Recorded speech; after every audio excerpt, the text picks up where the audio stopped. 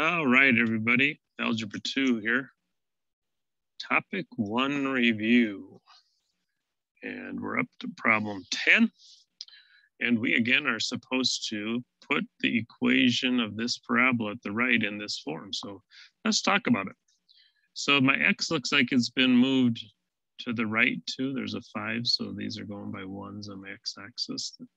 So I've got to the right 2. That's that part that looks like that. The vertex then has been moved up to this 8. So it went up 8. We know we have a negative out here because it's been flipped. And then remember, normally the way I say it is this one, it's over 1 and down 1, 2, 3, 4, it looks like. It's only supposed to be 1. So it's been stretched by a factor of 4 is one quick way to do it. Let me show you another way that a lot of people like to explain how to do this. They'll say, well, we don't know what the stretch factor is, so put a variable there. And then they'll put the rest of the equation. We already explained the 2 right, the 8 up. And then they'll say, pick another point that you know. And in this case, I'd pick this one because it's labeled. And put the x and the y in that you know. So the y there is the negative 12. We're still trying to figure out that a, the stretch factor. And the 0 here is the x. So we'll put that in. And then we just solve this to figure out what that stretch factor is. If I did it right over here, when I was explaining a quick way to do it, we should hopefully come up with a negative 4 here. Let's see. So to solve this for the a, I am going to subtract that 8 over to the other side. Negative 12 minus that 8 would be a negative 20.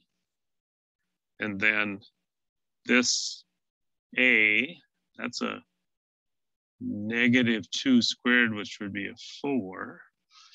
And so I'm getting a different answer is why I'm kind of pausing here, because if I divide by that 4, I'm getting a to be negative 5. So that tells me, I wonder if I counted wrong up here. Let's go see.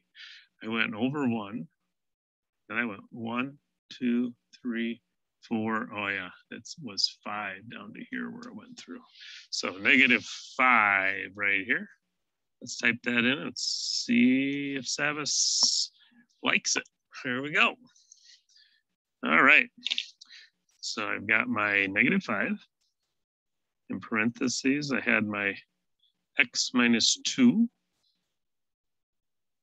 Shift 6 for the caret, get in the exponent. Square 0 to the right to get out of the exponent, and a plus 8. Feeling pretty good about that now that we did it 2 different ways. Let's see what she says. All right, that's it. So hopefully that helps you.